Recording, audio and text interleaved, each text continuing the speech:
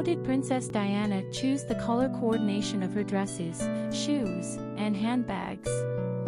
Princess Diana was considered a fashion icon during her time, and she had her own ways of choosing the color coordination of her dresses, shoes, and handbags. There were some tips and factors she may have considered when selecting those combinations. 1. Base colors. Diana often relied on basic colors such as white, black, blue, and pink for many of her dresses. She preferred these colors because they suited her complexion and enhanced her natural beauty. 2. Color harmony. The princess paid attention to achieving a beautiful harmony among different colors in her outfits. For example, if she wore a blue dress, she would choose shoes and a handbag in coordinating colors like white or silver.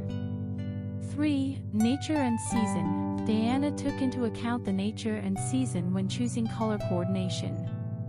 For instance, in the summer, she might opt for brighter and more vibrant colors, while she preferred warm and rich colors in the fall and winter. 4. Balance and contrast. She made sure to achieve a suitable balance and contrast among the colors.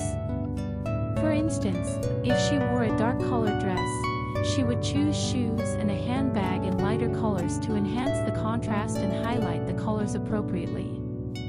5. Classic elegance. Diana relied on classic elegance in her color coordination choices. She favored calm and soft colors that suited traditional royal atmospheres. It's important to note that while there were certain trends and guidelines for color coordination, Diana had personal freedom in choosing her outfits and color combinations. She expressed her personal taste and unique personality through her fashion choices.